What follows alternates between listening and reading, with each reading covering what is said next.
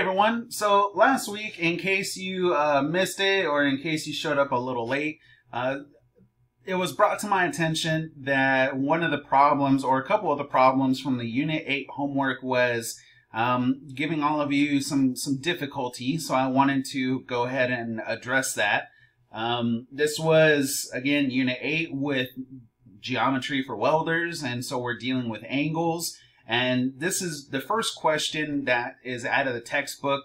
So instead of just giving you all the answers, I'm going to walk you through it and pretty much show you how to find the angles for each one of these different letters. And so I kind of have this program where I can draw. My drawing's not going to be the best, so just bear with me.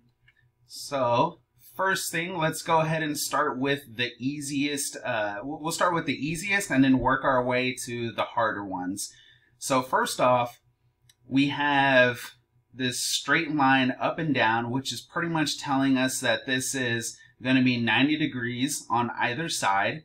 And we have this big chunk right here, and we're being told that it's 72 degrees.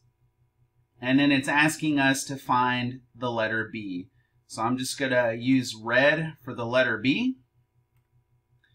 And we know that this is a given. This is 72 degrees. From here to here. All right. And we know that from this point to this point, we know that this is 90 degrees. Oops, I did not draw that right. Hold on, let me do it again. There we go. So we know that this is 90 degrees because we have our flat plane, which if we were to go from this side all the way to this side, it would be 180. And so this line that is going straight up and down, so perfectly perpendicular with this horizontal line, that's 90 degrees. This is the right angle. So we know, again, 90 degrees. We have this portion of that 90 degrees is 72. So to find B, we have to subtract 72 from 90. So basically 90, and this isn't going to be very good. I'm doing this on my laptop, so you'll have to excuse me. So 90 minus 72.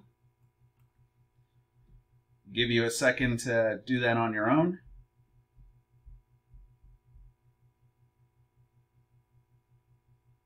All right, so the answer is going to be 18. So that means B is 18 degrees. All right, now let me go ahead and erase this.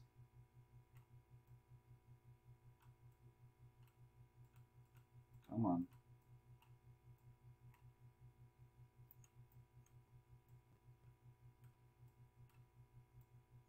All right,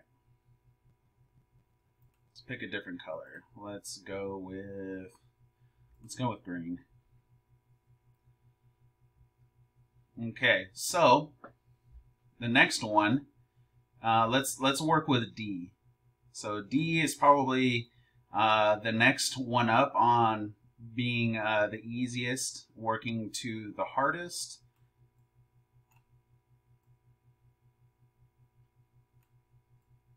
All right, so again, we know that from this point to this point, this is going to be 90 degrees, okay? And we have a portion already given to us, 51. So, in order to find D, we have to subtract 51 from 90.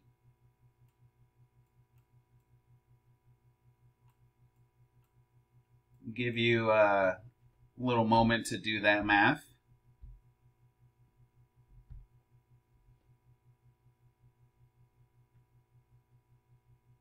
Okay, so the answer is going to be 39.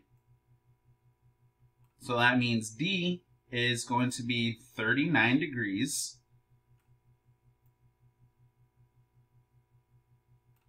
Okay, now let me go ahead and get this erased. All right, next color. What should we go with? Let's go with brown. All right, so what's the next one that we should do? Let's do A. Actually, I don't even know why we didn't do A in the beginning. A was probably the easiest one to get.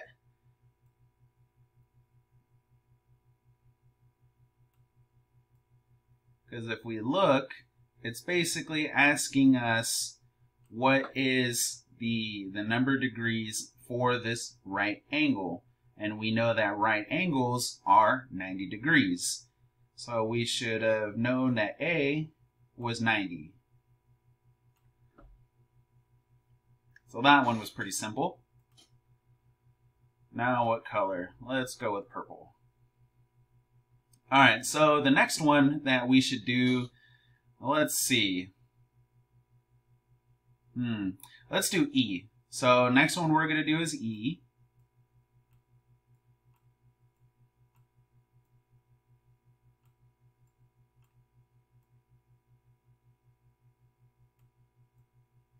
So it's asking us, out of this angle that has been given to us, which is 72, how much or what degrees would E comprise of this 72? So this is where it gets a little tricky.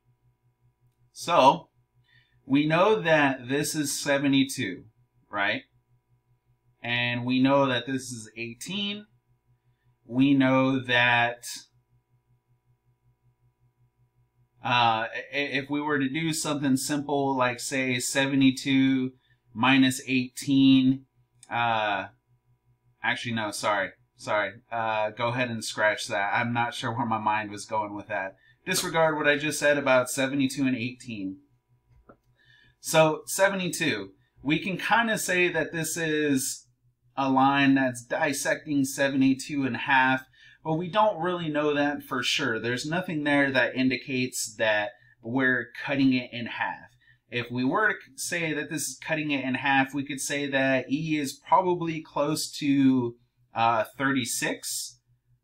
But if we guess 36, it could throw our other answers off. So let's not guess just yet, but let's go ahead and write off to the side that it's probably going to be close to 36. All right, so we have here 76. All right. And the reason why I bring up this 76 is because it incorporates a portion of this angle that is 72. So if we can figure out what this is, I'm just going to give us a little asterisk. If we can find out what number of degrees would represent this section with the asterisk, then we can find out what degrees E represents. So if this right here is 76 degrees, in order to find the asterisk, we would take 76 and subtract 39 because we know what D is already. We did the math for D. D is 39. So if we subtract 39 from 76,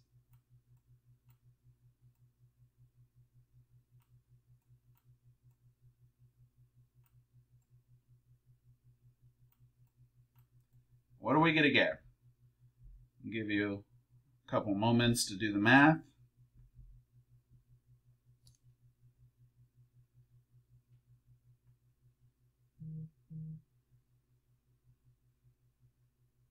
So you should have got 37.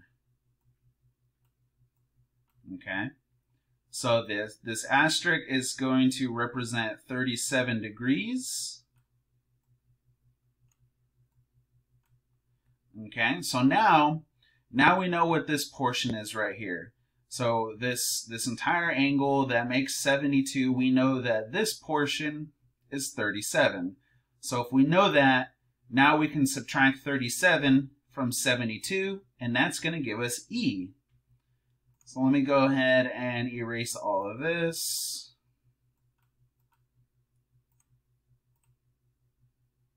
Okay. So 72 minus 37.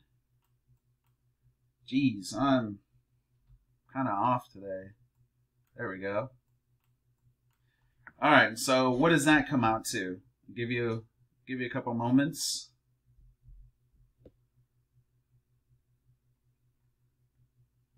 (72 minus 37), you should have got 35.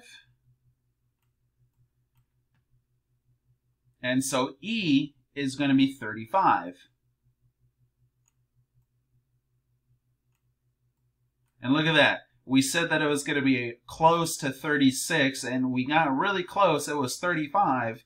So if we were to actually have just guesstimated that this was 36, we would have gotten an incorrect answer for this portion right here, and we would be finding ourselves in a situation, you know, where obviously something is wrong, because if this was 36, then that means this would be 36, and it would completely throw off the math from D. And so we would probably be thinking we messed up somewhere, not even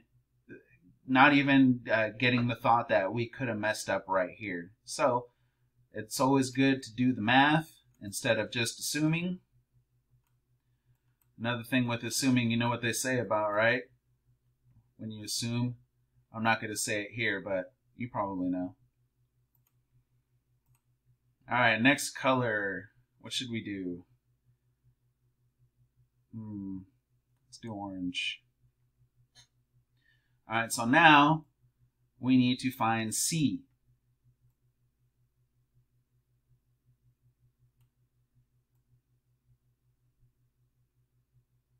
All right, so we need to find C. This one, because we've done all the math for everything else, C becomes a little bit easier. We already have this given, 72. It was already given to us in the textbook, and by doing the math, we were able to figure out that D is 39. So all we have to do is add these two together. So 72 plus 39.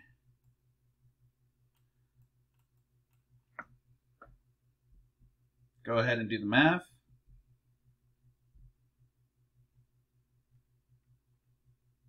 So you should have gotten 111 or 111. So that's going to be our answer for C. Let me go ahead and erase this now. All right, so let's go ahead and double check that we have everything. So we have A, which is 90. We have B, which is 18. C, which is 111. We have D, which is 39. And we have E, which is 35. So these are all the correct answers. If you were able to obtain these answers through a different means or different method, I'm not going to say that you're wrong, because obviously you have the right answer. You probably just did it differently. If you have the wrong answers, that's fine. This is why I made this short video, so that way you can see how to do it. That way when you get to part 2, hopefully it makes that question a little bit easier to work through. If you're having issues with part 2, please feel free to reach out to me and I can work on it with you, and I'll show you how to come to the right answers. All right, so always remember, if you're ever unsure, if you have concerns, or if you're a little confused about any assignments, reach out to me. I'm more than happy to walk you through it. Okay? So I hope this helped, and I will catch you next time.